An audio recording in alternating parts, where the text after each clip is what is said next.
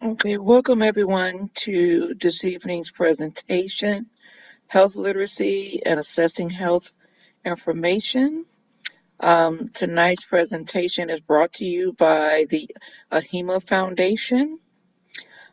Just so you know, this evening's presentation is being recorded and it will be uploaded to our YouTube channel. I'm going to pass the mic on to Megan. Okay, Megan. Thanks, Irene. I'm Megan McVeigh. I'm the Director of Impact Programs here at the AHIMA Foundation. We're very excited that Irene invited us to present to you guys today about health information and accessing health information. Quickly, before we jump in, just wanted to give you an overview of the AHIMA Foundation. The AHIMA Foundation is a nonprofit foundation which works to empower people to become engaged and activated participants in their health and wellness journey using trusted health information. We are based out of Chicago, so happy to be presenting to a local at-home audience tonight. The foundation is affiliated with AHIMA, which is the American Healthcare Information Management Association. Healthcare information management is the practice of acquiring, analyzing, and protecting digital and traditional medical information vital to providing quality patient care. It is a combination of business, science, and information technology. Tonight's presentation is going to be conducted by Dr. Leah Grebner. We are excited to have Leah here. She holds a PhD in health services with a concentration in community health promotion and education from Walden University. She has over 30 years of experience in the health information management career field. She is a registered health information administrator and a certified coding specialist. Most importantly, though, and why Leah is here today to present to you, is that she's passionate about consumer engagement in health information management and provision of community education about personal health records. So she is the perfect ally and the perfect person to talk with today about health information. With that, I'm going to go ahead and turn it over to Leah. Irene is going to be monitoring the chat, so if you guys have any real-time questions or comments, feel free to pop it in there. And we do have time for questions and answers at the end. So if you have any questions for Leah, she'd be happy to answer those. Leah, take it away. Okay. So first, we're going to start off with talking about getting a basic understanding of what health literacy is and what health information is. Next slide.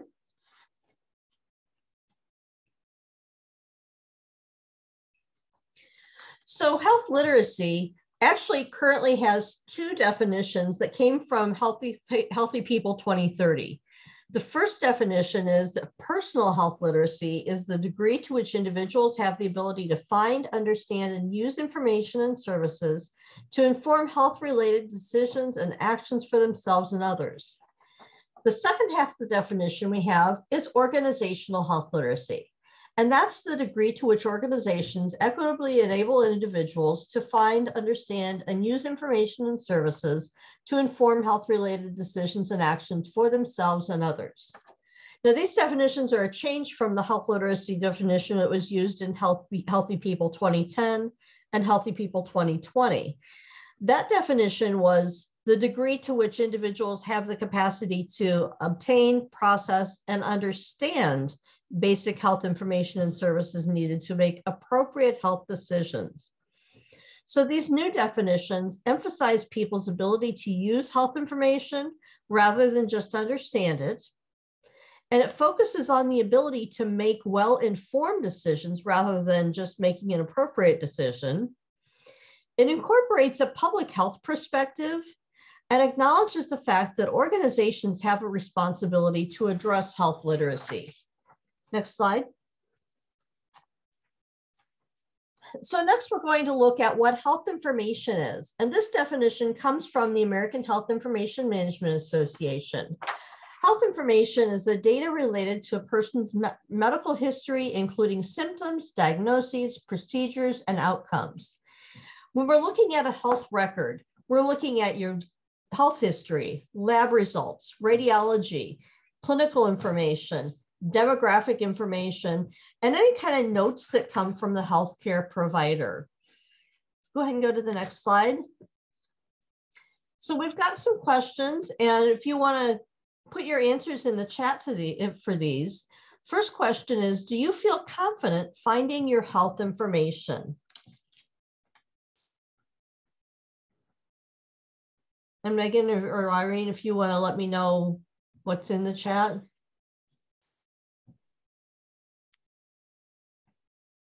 Yeah, Irene, if you can keep an eye on the chat, that would be great. And if anyone wants to speak, is there a raise your hand function, or feel free to unmute? If anyone wants to speak, they can unmute themselves. Diane says she's pretty confident. Okay. And River Edge Hospital said yes. Okay. Do you feel that your information that you get is easy to understand? For the most part. Who helps you with your health information? Who helps you understand it? Who helps you get your information? I'm telling you, I can't think of the name of it comes through the hospital system, University of Chicago hospital system. And I think they do a marvelous job of keeping me abreast of the health information from the interaction I've had with the hospital, whether it be physicals or prescriptions. I can find that information. Okay, go ahead and go on to the next slide. Now, this next part of the presentation, we're going to talk about accessing your health information. So go to the next slide. And we've got some questions to ask your healthcare provider. First, it's important to know what a patient portal is. Patient portal is a means of accessing your personal health information. It may be a website login or even an app on your phone. A lot of providers I'm in Central Illinois in Peoria, and a lot of the providers here use Epic electronic health records and have a MyChart application. I'm not sure, do you guys have MyChart up in your area? Okay. MyChart is available both online and on using a phone app, but there's other portals out there as well.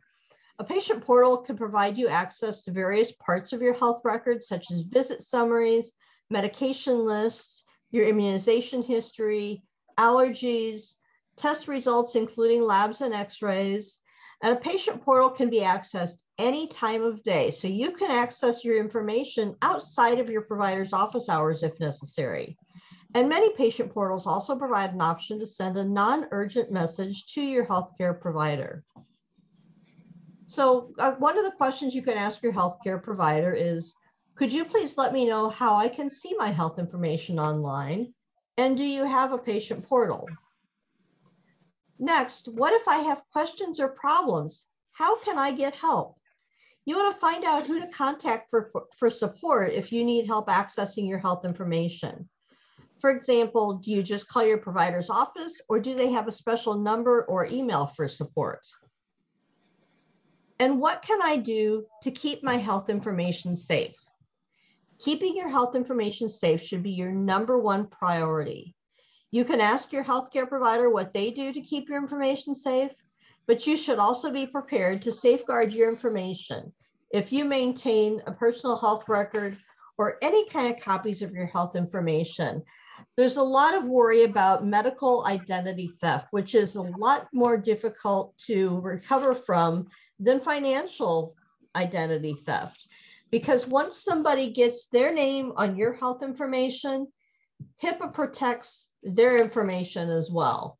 And so you all of a sudden have lost access to your health records. So that's something to be concerned about.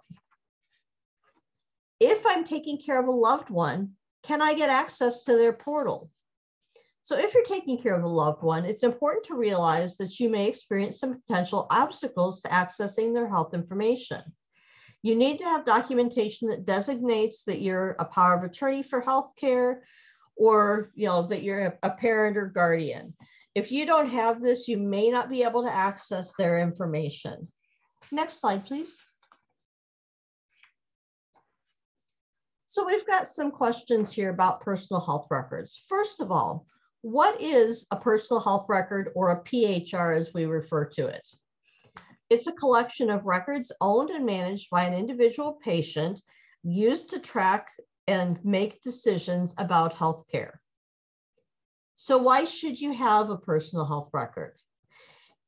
Going back to our definition of health literacy, the PHR helps keep you informed of your health status and provides a means for basing your healthcare decisions and communication with healthcare providers. So who should have a personal health record? I have a one-word answer to that: everybody. You should have one for your child, starting with birth and immunization records. If you have college-age kids, send them off with a copy of their personal health record, and be sure to include family history in that. I have kids that are just past college age, and so they're at that age where they're going to the doctor by themselves now and having to fill out health histories, and they don't know any of this information because it's never been a priority for them. So I give them a form that has it written out for them, so they've got family history as well as their own personal health history, their immunization records, and so on. One of the things that I've done for friends of mine is make a cute little decorated binder with a personal health record form in it. Makes a great wedding gift add-on for a new couple, or something for, if you go to a baby shower, give them a child form in a nice little binder so that they can start keeping track of their child's health history from birth. So what we're going to include in a PHR, I'm going to do on the next slide, and how to obtain the records, we're going to follow with that. So go to the next slide, please. So what do you want to include in your personal health record? Patient demographics. That's your contact information, your name, your address, your phone number, insurance information. You want to have emergency contact information. And along with that, you want to make sure you have address and phone number for that emergency contact. Physician contact information. This isn't just your primary care physician. This is every physician that has records for you. Every physician that you've had any kind of contact with along the way through your healthcare journey throughout your life. Insurance information. Advanced directives. That would be a living will, your power of attorney for healthcare, do not resuscitate. Those type of things are considered advanced directives. Organ donation information. Medication list. Now, this is one of those things that you want to make sure that you update every time you have a change to any medications, whether it's a change in dosage, a change in how often you take it, or addition or deletion of a medication. You want to have a list of significant illnesses and surgical procedures. And one of the things that I recommend to have with that is the date that you got a certain diagnosis and the date of surgical procedure, along with who the surgeon was for that surgical procedure, and possibly where the hospital was or other facility where you had that surgical procedure performed at. You also want, I'm not quite ready yet, you also want to include family history. Family history is very important. And a lot of times when you're going to a new healthcare provider and they're asking about family history, they may ask, is the person still alive? How old were they when they died? How old were they when they got certain diagnoses, such as a cancer diagnosis or a heart failure diagnosis or something like that? And one thing that I like to remind people is don't forget your dental history and your eye doctor history. Those are two things that a lot of times people tend to neglect when they're putting together their personal health records because they don't think about that as health information. Okay, now I'm ready for the next slide. Okay, so patient portals only provide a limited summary of your health information. So sometimes it might be necessary for you to request additional information or more detailed information. Besides accessing your health information electronically, you can also request your personal health information in writing. So HIPAA specifies required elements of a valid authorization to request health information. This includes a description of exactly what information is to be disclosed, and that includes things like dates of service that you want your information for. You have to provide the name of the individual authorized to make the disclosure, the name of the recipient of the information, and again, this could be yourself, this could be you're releasing it to somebody else. A description of the purpose of disclosure. So for personal health record, it would just be self-use. An expiration date or event for the authorization. So you have to say, how long is this authorization good for? You have to have a signature of their individual or the personal representative, such as a power of attorney for healthcare. And the source of this information comes from the U.S. Department of Health and Human Services. They've got a great website that has a lot of information about HIPAA. Go ahead and go to the next slide. In the state of Illinois, this information on this slide came from the Illinois Health Information Management Association. If you want to find it online, it's www.ilhima.org. And when you get copies of your health records, you may have to pay to get copies of their records. And this shows an example of what the handling fees are that can be charged in the state of Illinois. Also provides a little bit of information about, besides the expenses, how you can get your information in what format. So the person requesting copies of records shall reimburse the facility or healthcare practitioner for what they refer to as reasonable expenses, including the costs of an independent copy service company that's incurred in connection with such copying, not to exceed a handling charge for processing the request, any postage or shipping, and any copy charges. A lot of healthcare facilities use copy services to take care of the release of information. The facility or healthcare practitioner may, however, charge for the reasonable cost of all duplication of record material or information that cannot be routinely copied or duplicated on standard commercial photocopy machine, and that could be something like X-ray films. Records retrieved from scanning, digital imaging, electronic information, or other digital format do not qualify as microfiche or microfilm for retrieval purposes when you're calculating charges. So on that last line up there, where it says copies made from microfiche or microfilm, that's not included. For electronic records received from a scanning, digital imaging, electronic information, or other digital format in electronic document, a charge of 50% of the per page charge for paper copies listed above. So this per page charge includes the cost of a CD-ROM, a DVD, or other storage media that may be used. Records already maintained in electronic or digital format shall be provided in electronic format when it's requested. So if you want a copy of your records on a CD or a DVD, you can request that. Going ahead to the next slide. So it's important to know what your rights are that have to do with health information. You have the right to look at your health information and or get a paper or electronic copy of this. And this right is protected by federal law. So this isn't just in the state of Illinois. This is a federal regulation. You have the right to accurate and complete health information. This is necessary in order to coordinate care among providers and maintain patient safety.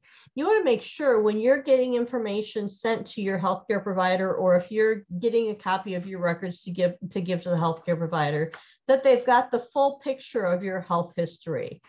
And, again, to maintain patient safety, they need to know, do you have any allergies? They need to know what your whole medication list is.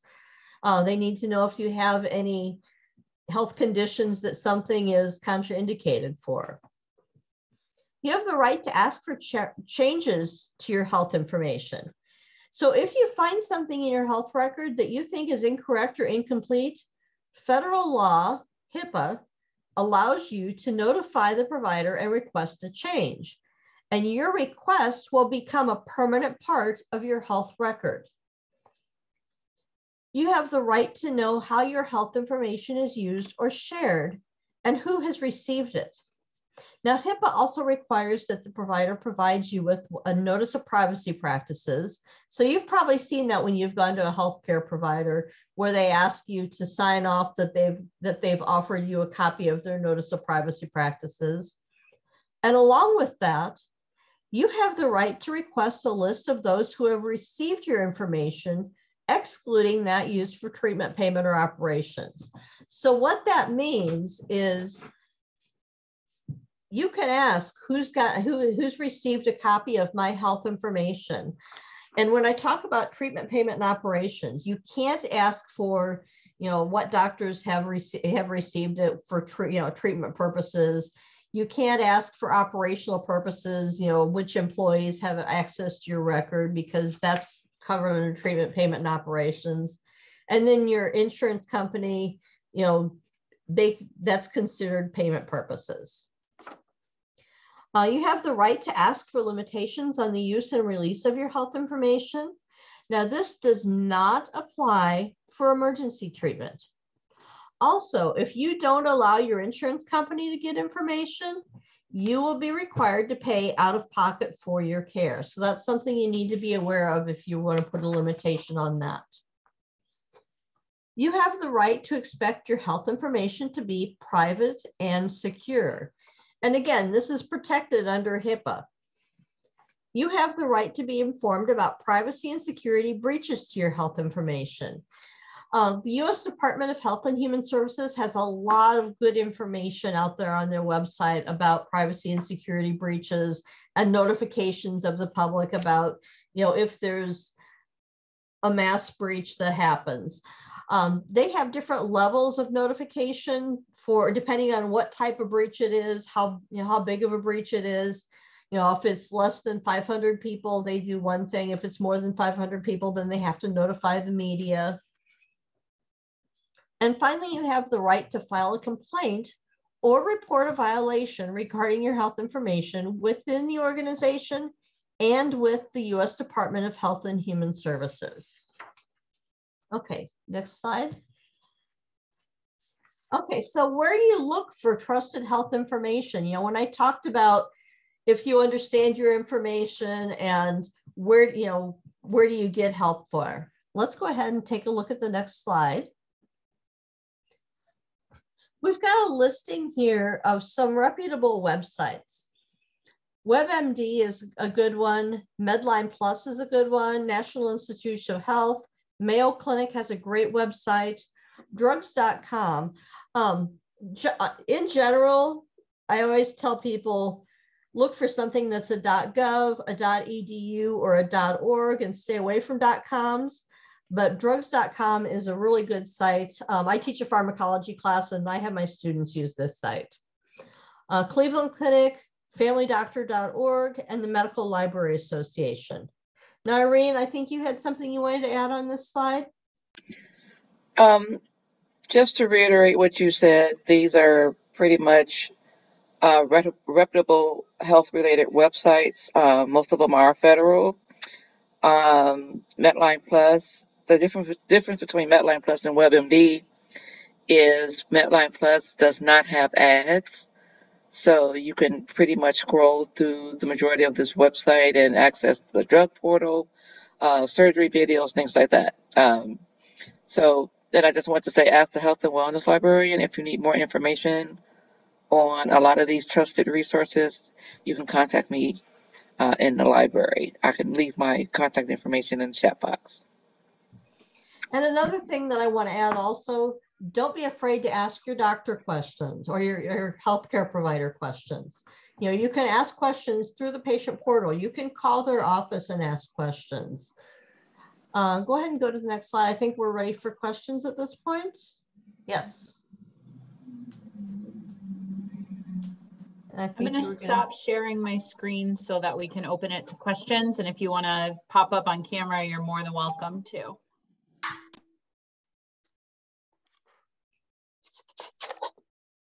Hi there. Can you hear me? Yeah. Okay. My question is about what happens if you move from one medical group to another, maybe because of insurance reasons or you're changing providers? I worry a little bit about moving somewhere else because then everything that's on the portal with the provider that I have now, I either have to figure out how to get, and it sounds actually like a kind of could be an expensive process. But how else do you get your records from one provider to another medical group? Okay, you've actually got a couple of really good questions there. First, I want to address the expense. If it's for continuation of care, most providers will give you the records for free. Mm-hmm. So if it's for self-use, they may charge you for it. But if it's for continuation of care to go to another provider, generally that's free. To get your records transferred from one physician to another physician is really not that difficult. They have you fill out a HIPAA form that says, you know, where your records are going to. The 6 elements that I showed you that are required for the HIPAA authorization for release of information. You'll just have to fill that out, and they will generally transfer that records from to your new physician. Okay, so that sounds pretty straightforward. But if you're moving your whole family, right, then you have to fill out one for each person. One for each person, and then they would move those over. Mm-hmm. Okay, all right, great. Thank you very much. Any other questions?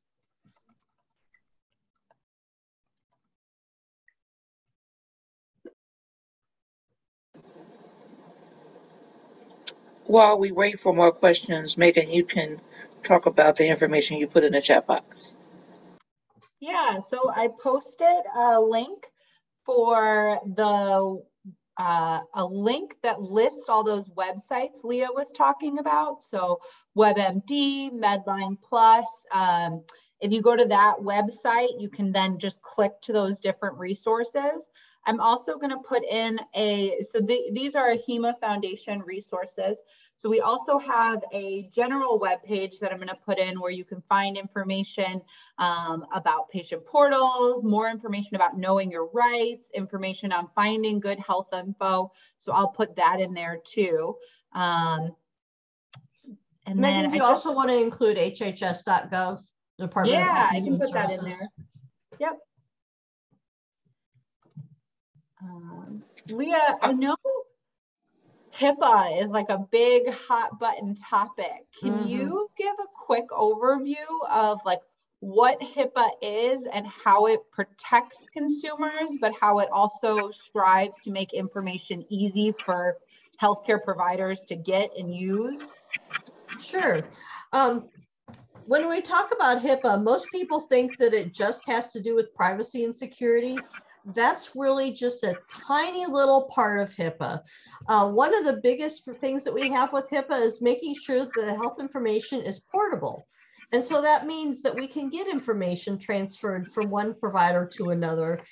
And there's a big part of HIPAA that has to do with electronic communication of health information.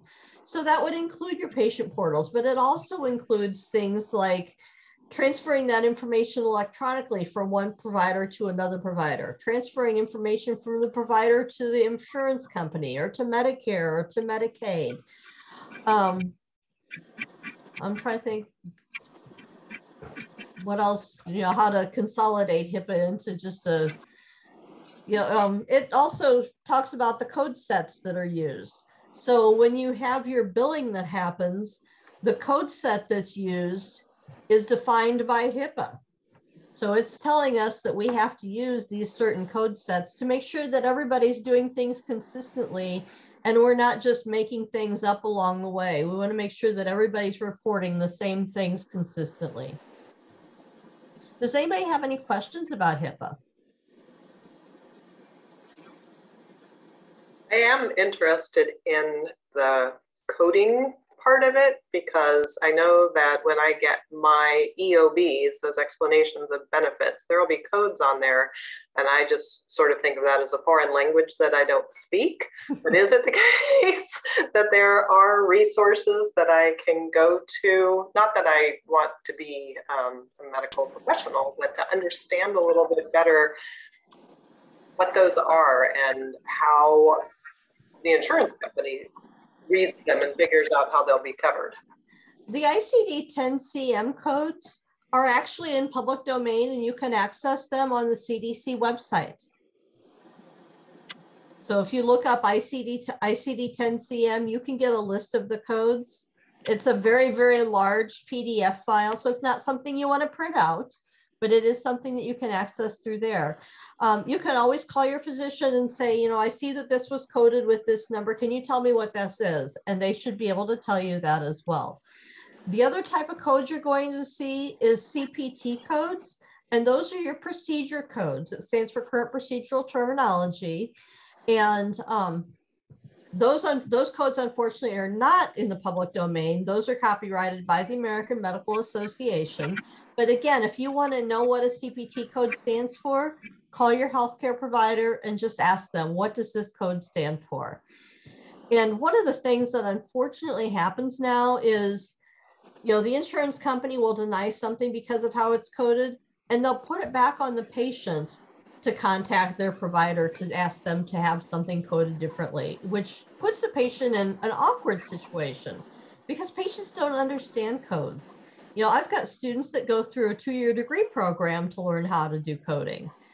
And so they can't expect the patient to understand, you know, how the codes are used and what the codes are for and so on. So, but yeah, if you want to see the ICD-10-CM codes, you can just go to cdc.gov. All right then. And I guess another question, I do have a child that I'm getting ready to send off to college. So in addition to sort of that family history and their personal health record, other thoughts about what else they might need when they get specifically out of state to a different place and are trying to figure out how to get health care out there? One of the things that you might want to do is suggest to your adult child that they put, you know, when they go to a new healthcare provider, they'll have them fill out a HIPAA form that says who can have access to their information and who the doctor can talk to. You can encourage your child to put you down as a contact person so that if there are any questions, you'd be able to call to talk to that doctor. You know, and again, that's, you know, personal preference of your child, because at this point they're an adult and they can say, no, mom, I don't want you to have access to my health information. And that's okay. I'm trying to think where else I was going with this. Insurance information, make sure they understand that they have to have their insurance card when they go to the healthcare provider. I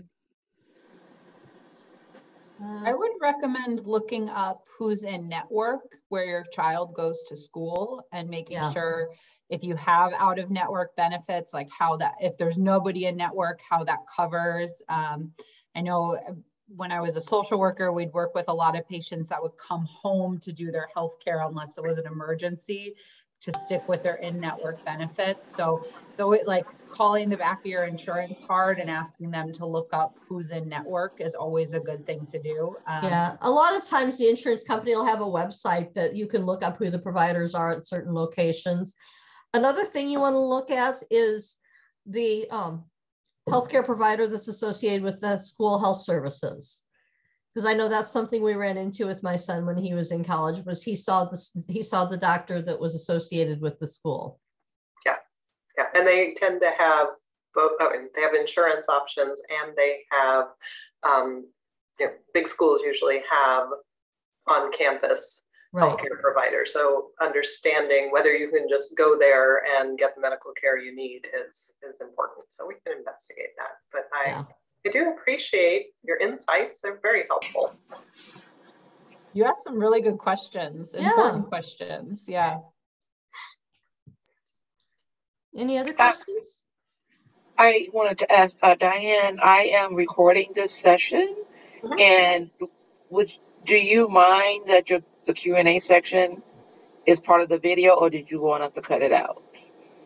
Oh, I'm fine with it. I haven't revealed anything to Okay. Some patrons That's are, okay. so, I okay, get it. great. I get it. It's very, very good to ask about people's privacy, and Yes, maybe somebody else will benefit from the answers to those kinds of questions. I agree. I agree. Well, thank you very much. I appreciate the insights, and thank you to the library for hosting this. And I hope more people will watch it on the website when it goes up. Thank you. Well, thank you for attending. You're welcome. All right. Bye. Here, bye-bye. Good night.